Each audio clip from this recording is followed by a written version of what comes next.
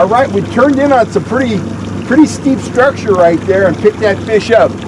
Absolutely clean screen on that fish, so when you're out looking for kings, you don't necessarily have to be marking fish to hook up. This one isn't as big as the other one, but he's a fighter. It's okay, he's still going into smoke.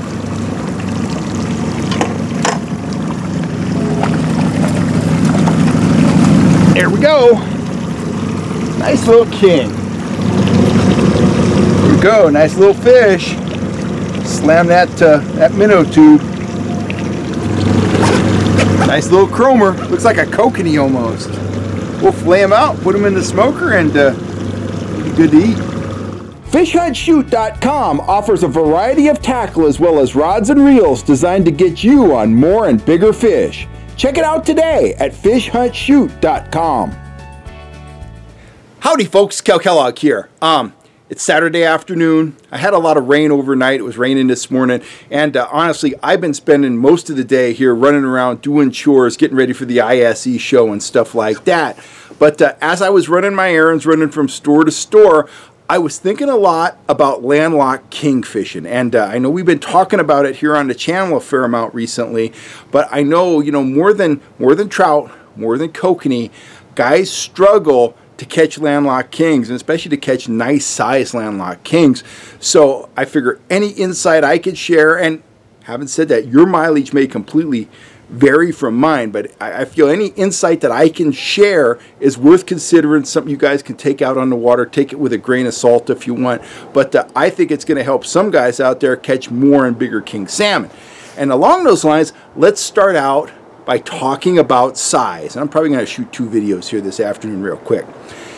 You know, if I'm on a kokanee bite, let's use that for an example, and I'm catching dinky fish after dinky fish after dinky fish, and I know there's bigger fish in the lake, I'm apt to pick up my stuff and leave. Same is true of trout. If I'm on a rainbow bite and I'm catching a lot of dinky trout, and I'm at a place like, you know, Shasta, where I know there's some much larger fish available, I might leave those small fish and go prospecting for more fish in a different area. With king salmon, I don't use that philosophy. If I'm consistently catching kings, I keep grinding on those fish. If I'm catching 1-pound kings, I'm very reluctant to leave that bite, because too many times I've been catching small kings and all of a sudden I'll catch a 5-pounder. They seem to hang out together regardless of size in the same areas, feeding on the same thing.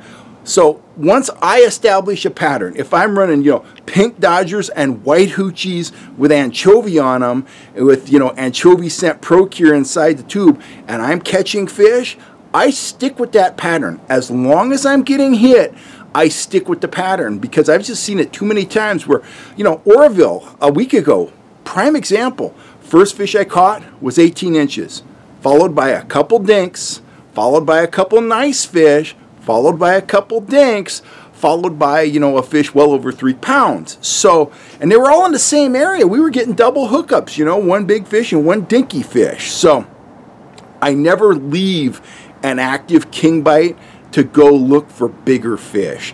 And I seldom, you know, once I start to dial in what they're hitting on, I'll experiment a little bit, but what I really want to do is run the same combo at a variety of different depths, just to up my chances of hooking fish, of encountering fish in the area where I'm catching them. Those are just some more of my thoughts on king salmon fishing. Like I said, your mileage may vary, but if you're not having a lot of success catching kings, or you're just getting started with kings, I would urge you to really take this advice and some of the other videos we've done recently to heart, at least as a starting point to get started. Then, you know, time on the water, experience, confidence, that means everything. But I'm trying to sketch out kind of a starting point, just trying to share my philosophy with you guys. Anyway, I'm Kel Kellogg. I got a bunch of stuff to do. I'm going to shoot one more video here real quick this afternoon and get back at it. I got this big shelf unit thing I got to put together. So anyway, you guys have a great day. If you haven't had a chance to subscribe to my channel, go down there, hit the subscribe button. It'll only take you a second. It doesn't cost a penny. We want you to be part of this community, man. It's really exciting. It's growing. We just went over 10,000 subscribers. We're having a great time here. And if you're looking for salmon gear, trout gear, striper gear, rods, reels, lures, more, go to the Fish Hunt Shoot Production store and check it out. Everything in there I stand behind is stuff I use myself, and I try to offer up great gear, utilitarian gear at a very affordable price. Anyway, I'm Kel Kellogg. Thanks for watching. Finally, the sun's going away. There's a cloud up there. I'll catch you next time right here on YouTube, guys.